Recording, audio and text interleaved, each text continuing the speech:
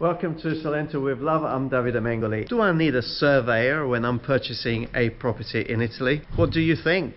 Well, interesting question. I'll go straight into the answer. But today, actually, while we answer this question, we are also going to meet with a surveyor inspecting a property for one of our clients. If you ever purchased a property in the United States or in Europe and you have borrowed money from the bank, you have probably been in a situation where the bank will instruct a surveyor, and you will normally pay sometimes for that surveyor. So a surveyor goes along, checks on your property and evaluates your property in many cases, which is probably one of the main reasons why the surveyor turns up, to then tell the bank if they should lend you the money or not. So my question to you is, if the bank is engaging a surveyor to decide if they should give you any money, and this is the bank's money, shouldn't you do the same if you are actually spending your own money in purchasing a property, which is also in a country that you don't know really well? So I think that answers the question. I would say it's a very, very, very small investment, which is extremely important in then making a final decision when acquiring a property. Now, we've just arrived at site. There's no one here. The appointment is now, but they will turn up soon. So that answers your question. But the questions are, what does a surveyor does when he checks on a property for you? What does he really do? Well, we need to ask the surveyor that, and we will do that today. How important it is? Well, I think we've answered that. How expensive it is? Well, we will answer that as well. How do I get a surveyor? We will answer that as well. And as I finishing this phrase, I've got the surveyor turning up, so we'll continue the video with the surveyor. We're here with Davis. Ciao Davis. Ciao Davide. Oh, aspetta, metto la mascherina.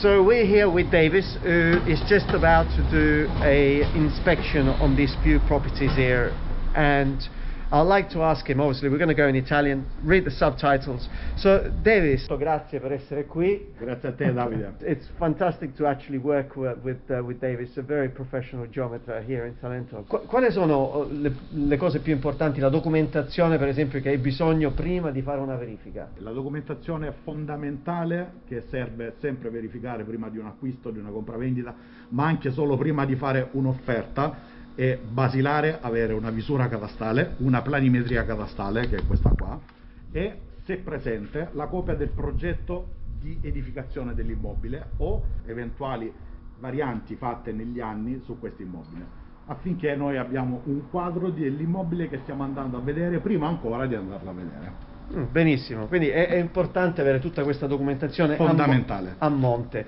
E so che tu lavori per la maggioranza delle banche più importanti, no? Italiane, come geometra, come survey, come per fare le valutazioni anche. Esattamente. Quindi quando poi arrivi a visitare un immobile, quali sono poi le cose che anche andrai a guardare oltre la parte dei documenti e la parte dei documenti urbanistici? Ovviamente, come abbiamo avuto modo di visionare a livello cartaceo la documentazione, dobbiamo andare a riscontrare che effettivamente l'immobile sia conforme a questa documentazione. Quindi l'immobile deve avere una triplice conformità: lo stato dei luoghi conforme alle planimetrie catastali e le planimetrie catastali conformi allo stato autorizzato urbanisticamente in comune. Wow, fantastic. Now I think we're going to let him to do his job and then we'll follow him through all the way. Grazie. Grazie a te Davide. Grazie.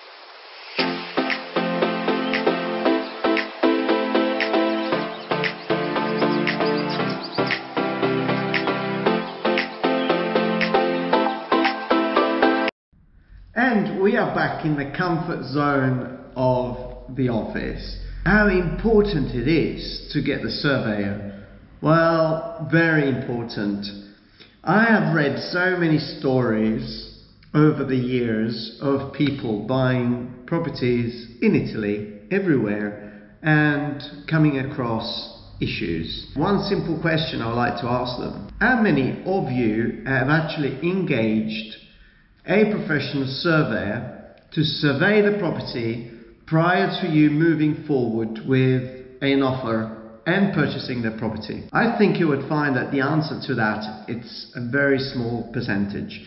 And yes, it's possible that you have paid a professional to survey the property prior, but I would say that getting a professional involved right from the start when you are purchasing a property with your own money in a country that you don't know really well, it's a must. Now, the job of a geometer, like we've seen today in this video, is very thorough, because the way I normally operate, and is the way anyone will operate, the paperwork is sent prior to the geometer or the surveyor inspecting the property. So he has the time to look at the documentation and asking questions. See, one of those questions can be a question that I ask all the time. If I'm assisting people here in the area that I'm handling, I kind of cross over from the legal advice onto the realtor, onto the building side, but that's because my experience in the field. But if you're acquiring somewhere else, potentially you'll come across this. And one of the questions that I ask all the time realtors is, can I have a look at the papers? And of course, they'll submit me the papers. And I look at a cadastral sheet, visura catastale, and I look at a floor plan, planimetria catastale. Up to here, straightforward. Now, if I'm looking at it straight away, I will notice sometimes things. One of those things that is extremely obvious if you're looking at a visura catastale is to see if there has been any amendments or any changes in there. Now, straight away, the first thing is I will ask for un'istorica. So I will have an history or an old one, so it will show me what was there before the change happened. And just as the geometer always tells me, and it's the way it is, the cadastral doesn't get touched. Because you see, the cadastral, it's a storage. Imagine now, well, now it's all, we live in a virtual world where things are potentially in a little box like that, which is a computer and a little bit of a memory stick. Well, before they used to be piled up in papers. Now the cadastral office, it's where all the plans and the floor plans of a property were kept.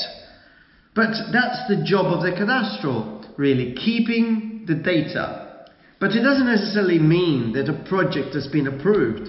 So people could have actually deposited the new changes, but without actually doing the project and getting the right authority to approve that. I can guarantee you that I would say 70% of the time that is the case.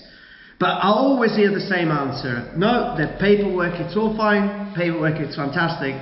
And then the geometer comes along, or I come along and I say, okay, it says variazione, so there's been a variation in 2015. Yes. And in fact, we got a new floor plan. Yes.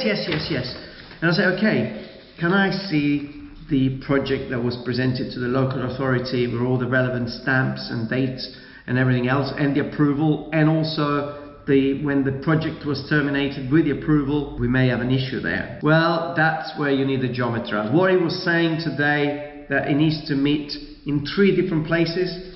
The paper needs to be in line with the physical aspect of it and with the project that it's been potentially presented to the local authority. Extremely important. But sometimes people don't see these little issues, and just for the sake of a few €100, I think we don't need it, we've seen it, we know everything about building. But that's not the case. So it's worth paying a surveyor to do a job. And when it comes to a surveyor, it doesn't just send you an email saying everything is okay. You'll probably get a report which is 15-16 pages long. Now, it's not 15-16 pages of material. You've got a lot of photographs, how the state of the property is like at the moment, specific informations in regards to the paperwork and the urbanistic side of it. That will be all written in the report. There may be some geometers which they go a little bit further in giving you some advice of what can potentially be done in order to improve the property once you acquire the property, if you do decide to acquire the property. And in some cases, the geometer can also give you an evaluation. So when you're purchasing a property, regardless if you're here and you've inspected physically yourself, or you've trusted somebody, it is worth having a surveyor inspecting the property and giving you the approval that everything is okay. Now, how do you find the geometer? Well, it's not an easy task. You can find it online. Sometimes there are portals online that you can use.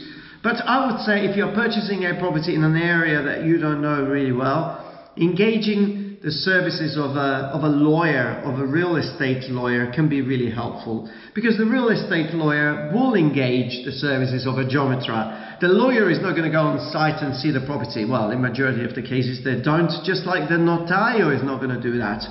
But the lawyer, who's going to be responsible to give you green lights all the way across the process, is going to make sure that chooses a geometer that he can trust, who's going to look at the paperwork right, who's going to inspect the property and report back to him in order for the lawyer to advise you on the best way forward. So that's how you can find a geometer. You could probably find it yourself, but I would say getting somebody to follow you all the way through can be helpful. How much does it cost? Well, it depends. How long is a piece of string? Are we talking about a property of 20,000, 30,000 euros where you probably think it's not worth spending a few hundred euros on a surveyor? Even there, think twice. Or are we talking about a property of 500,000, 1 million, 2 millions, 5 millions? Where are we talking about? Obviously the responsibility on the geometer and the level of work that he needs to do on that inspection is much greater according to the type and the size of the property and the acquisition itself, and the level of responsibility as well in signing a report, which is then going to be used by the lawyer to be able to advise you in how to move forward. So I think having a surveyor, it's a yes, but then a lot of people think they don't need it. Sometimes you may have a situation that you've got somebody so good on board that all the paperworks are there and you've got somebody who's done all the due diligence for you, and maybe you may be able to bypass this little expense. In my experience, it's something that I would recommend to anyone considering purchasing a property in Italy.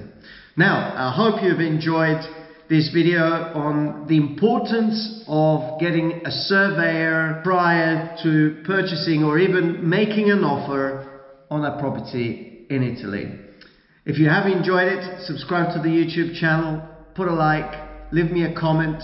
If you are in need of help anywhere in Italy, give me a comment there or write me an email. I'll be happy to assist in the little bit of time that I have left before I go to sleep. Thank you very much for your great support wherever you are, and all your emails and your fantastic energy that you send across and vibes. All I'll say to you, stay safe wherever you are.